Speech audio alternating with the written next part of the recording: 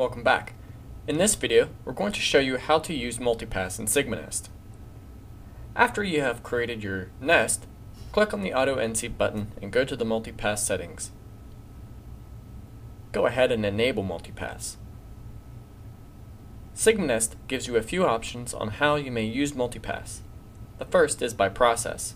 If you have parts on your nest that have drills, markings, etc., you can set up multipass for just those features. Using a cut sequence for multipass will allow you to specify how the multipass function will work. By contour, we'll multipass contour by contour. By part, we'll multipass whole parts at once. In nest, we'll allow the multipass function to cut the whole nest layer by layer.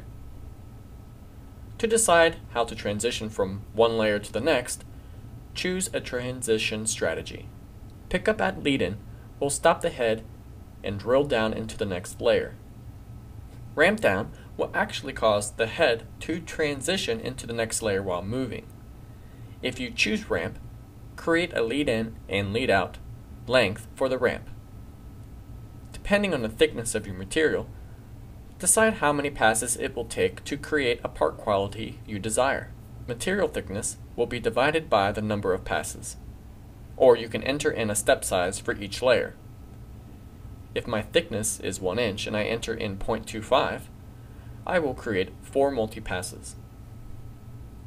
You can also create an onion skin, which specifies how much material will be left over before it makes its final multipass.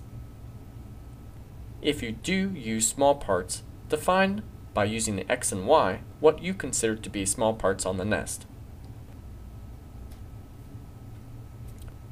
If I entered in a thickness for all the small parts on the nest, it will keep that material thickness between the small parts until the very end of the program. That's all there is to it.